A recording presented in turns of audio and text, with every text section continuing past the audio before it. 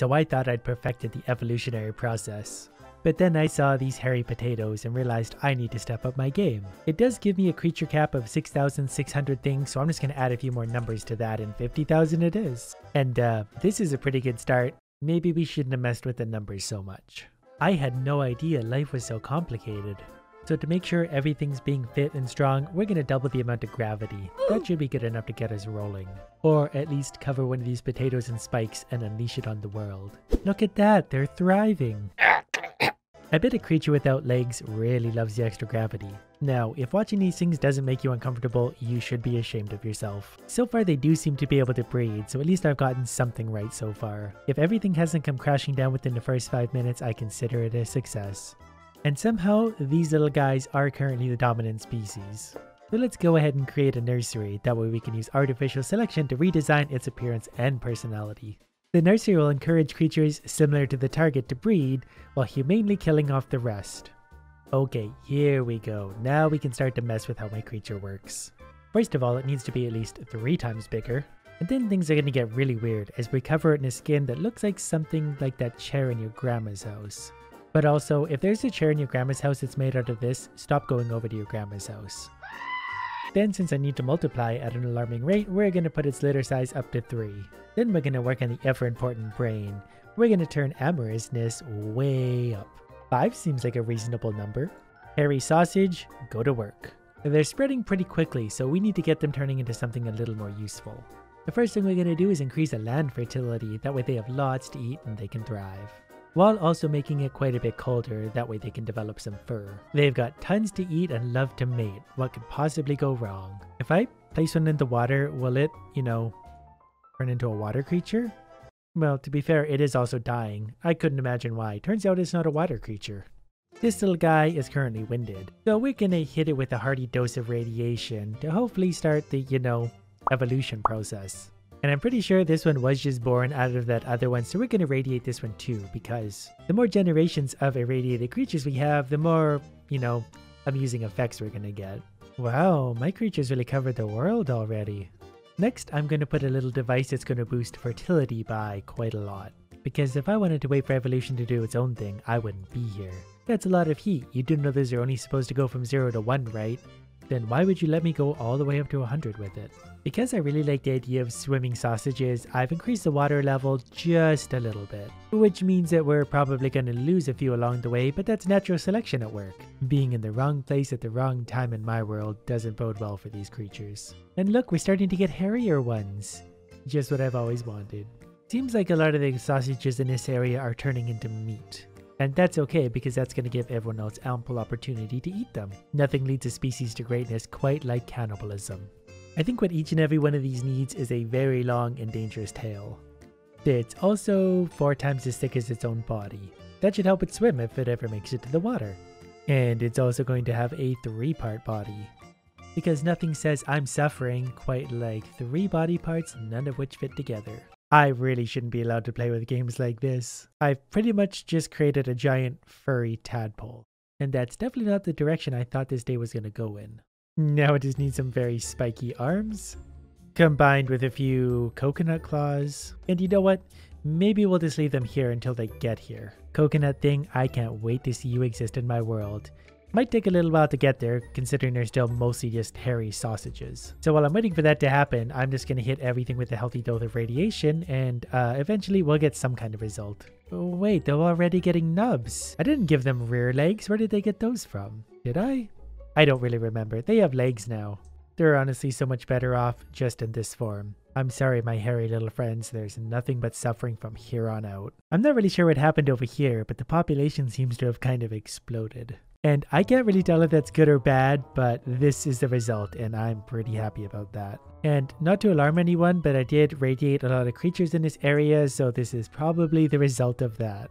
I wonder if they realize how lucky they are to actually have eyes. I feel like I might have gone a little bit overboard with the radiation at this point, because I'm not seeing like one species, I'm seeing a whole bunch of different things that don't really make sense. But I guess they kind of do have a common theme overall. Their unyielding love of radiation.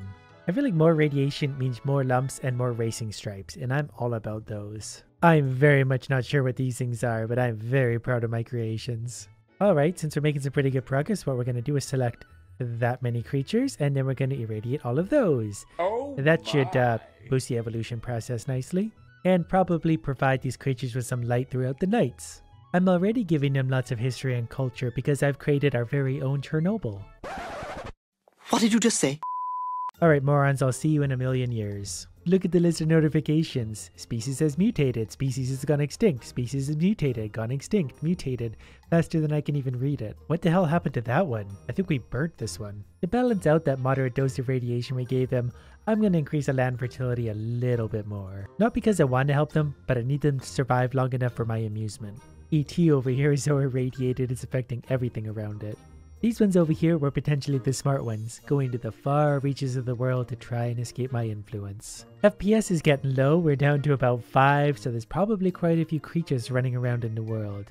Not only is this world getting hotter, but so is my computer case. Well, because things still aren't happening fast enough, we're going to turn the mutation rate up from 0.8 all the way to 8. That should also expedite this whole process. Because currently we mostly just have a variety of sausages. About as many as your local grocery store. Some have 2 legs, some have 3 legs, some have no legs. That is one beautiful creature. While we're at it, we're going to take this kind of the breeding center of the world and once again, irradiate. Now that I've forced some diversity into the world, we're going to give it a few thousand years and see what we get. Because not to come off as negative, but you guys are pretty boring. Although this guy seems to have the most diverse body we've seen yet. Not 1 but 4 eyes, 2 legs that look kind of like pterodactyl heads, and sausage arms. For some reason, my creatures have dropped about 1/3 of the population, but we have some majestic diversity going on. Look at these things. And a golden turkey, and whatever this thing is. Who knew that radiation was the answer all along? I'm pretty sure we have about 1,200 creatures, but I think we have 1,200 individual species at this point. We hit them with so much radiation that everything took its own route. I think this is about as close to my creature as we're gonna see. It kind of has the coconut hands and the weird body, but I think the radiation maybe took it on a detour. And that's fine, because my design was more like guidelines than anything else. Evolution is free to take its own course. It's just that while it's on its neat little course, I'm gonna steer it off and straight into a brick wall again and again and again. I mean, what even is this? Is this 2 creatures? Is this 3 creatures? Is this 4 creatures? I can't tell anymore. I'm pretty sure this one just gave birth to this one, which gave birth to this one, and they're all entirely different species. This is kind of like a zebra breeded with a gorilla that breeded with my hairy sausage, and then got hit by a bus. Pretty sure this is what would happen if you took a zoo and put it in a microwave for 100 years. Look at this! It's king of the sausages! It's basically one of my sausages that just grew sausage arms and a bigger body, and now wanders around screaming for someone to put it out of its misery. Well, you think things are weird now, let's irradiate all of these and give them another million years. I used so much radiation that the game broke. It's the strangest thing. If I press play right now, the game crashes. It probably has nothing to do with a million different creatures running around the world, all performing individual actions. So right now I'm just wandering around admiring all my creations while I figure out how to make the game work again. I turned the creature detail down a long ways, and that seems to have helped a lot. And you're welcome. Would you really want to see these in HD? But we do finally have some creatures that can actually survive in the water. I was getting worried for a while there because all of my sausages kept sinking. All of these idiots are just baking for a chance at a normal life without the massive doses of radiation. They have no idea it's still only going to get worse from here. Pretty sure it has to, because good luck finding 2 of the same anything in this mess. So, logically, if they can't breed with each other, we'll just have to mutate them in real time, hit them with so much radiation that they change without breeding. So, mutation rate 8T. I mean, what's the worst that could happen? Crash number 4. It's literally me versus evolution. I think the creatures are changing so fast the game can't actually handle it.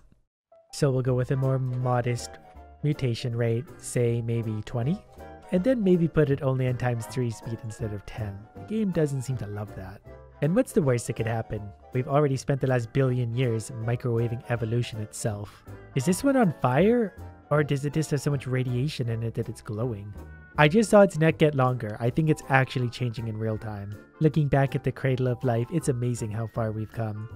It used to just be a million hairy sausages, and now it's all of these wonderful, beautiful, irradiated creatures. Crash number 1 million. And it literally won't even load in now. We've boned evolution so damn hard that it just broke reality itself.